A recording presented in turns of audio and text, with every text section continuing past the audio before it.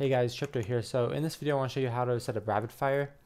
So normally what happens is, like, if we select a creep tumor, we have to press C, hit auto creep there. We have to press C and then left click where we want to go. And if we're selecting multiple tumors, we have to left click multiple times and we can't hold it down. Rapid fire allows us to set up an alternate key that we can just hold down and just creep like this. And I was just able to creep spread so much right there. The power of this is mostly in Kerrigan Survival 2, where you might want to warp in a lot of units or creep spread a lot. So it's very useful for creeping. So to set it up, we hit F10, we go to options, we go to hotkeys in the lower left, we go to global, we then go to unit management,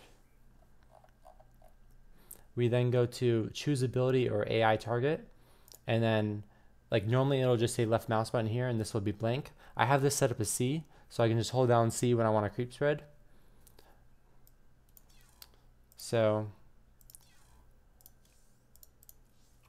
let me show you again. So this time I'm selecting multiple tumors and I'm just holding down C, and that allows me to just creep spread wherever my mouse is, and it makes it so much easier and you'll love yourself for it. It's also very useful for warping in.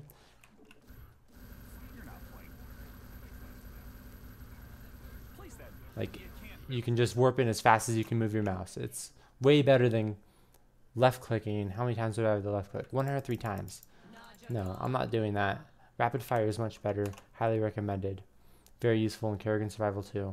But it can also be used in Starcraft 2 ladder, especially for warping in units late game as Protoss. Spawning infested Terrans with the infestors. I'm not sure if that's still even a thing. That might have gotten nerfed. I'm sure there's other uses in ladder. I just don't really play ladder anymore. Alright, GG guys. See you in the next video.